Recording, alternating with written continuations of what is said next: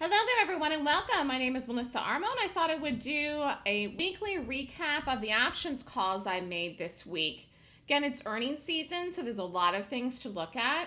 I called EXP as an option on the 12th. EXP, I just called a put, strike 100, okay, which it obviously went through. This was a nice trade, went down, and if you get out of it profitable quickly, that's fine. If you wanted to hold it longer, I called it out till the end of March. Push back up in here, you could take more of it, or you could have got out and retake it. This is going to set up again. This looks really good. This was a positive call. It was a profitable trade. And if you're still in it, holding it out for a bigger move, that's fine. I think when you take these, though, the first exit should always be the strike, which obviously this went through. Low in here on this day was 99.08, so it went about $1 through the strike. So that's always what I put for the first strike. So that was on the 12th. Then I called CMG on the 13th.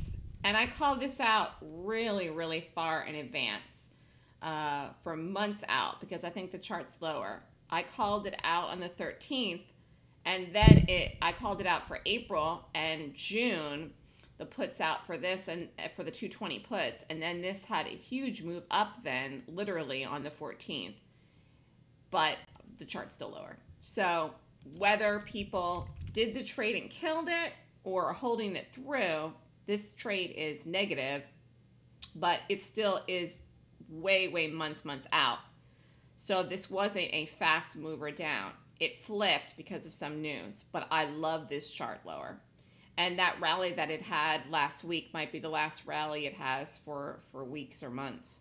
So again, this trade has a long time to get to the number. When something is negative and you're down 50% in an option trade, you can kill it and retake it. But I still think this is going to end up working. So everybody has a different money management plan, but I usually say 50% is a good placement to kill it. But as of right now, that trade is still out to April and June, depending on which strike people took. I called both of them. However, it's negative at this moment if people are still in it. Then I called, and that was a put. Then I called Amazon. Really nice call on the 14th.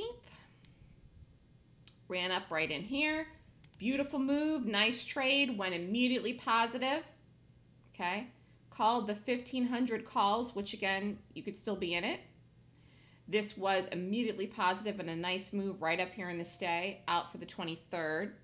So this doesn't have a lot of time left if you're still in it, but this looks really nice and good, especially if the market's positive this week, or you just took it out here or here, even when it gapped up in the 15th. So that was a profitable trade. And then I also called a second one on the 14th in Netflix to buy the 280 Netflix calls expiring 223.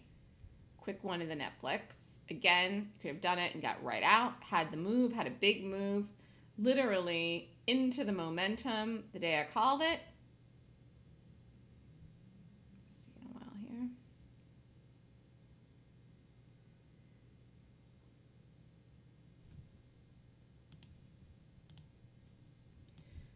So called it here, boom, had a nice big move into here, through the strike. And lots of momentum, ran right out. Again, you could still be in it. Looks like it's going to make a new high. This could be a really big trade, but this was a profitable trade right in here. Immediately called it, got up. A lot of times when I call these options trades, they go right up or right down if I'm calling a put.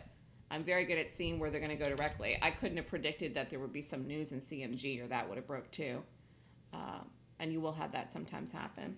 But let's look at the last one here that I called for the 16th. There was nothing on the 15th. Called Cisco to buy the 4550 Cisco calls. This ran up on Friday. Didn't quite get up to 4550 close, but looks good to follow through this coming week. This is out for a couple of weeks, 3-2. So you could have done it and got right out, or you did it and wait for the bigger move, which is through the strike and through the number and over the high. So this is a nice one here in Cisco. So overall, there were 1, 2, 3, 4, 5. Busy week. Five trades called this week. One is down, or people killed it. which was the CMG, and 4 are up or you got out, or you're holding like the Cisco through or the Netflix through or the Amazon through next week, or even the XP could still be in, which was the put. But they all were profitable calls, and really looking forward to seeing what this week brings with the market. So that's 4 out of 5 winners just this week in the letter. Been making some really nice option calls for people. Seeing a lot of success for it. Makes it very easy for them to just take the trade when they get the email. And you got to watch it yourself, and you get out when you're up. Very easy to monitor it. So good luck, everyone. Have a great weekend and a happy President's Day. Email me at melissa@thestockswoosh.com if you would like to sign up for the Gap Options letter. There are no prerequisites. It's $2,999 a year. And if you're interested, email me to sign up. Thanks, everybody, and have a great day.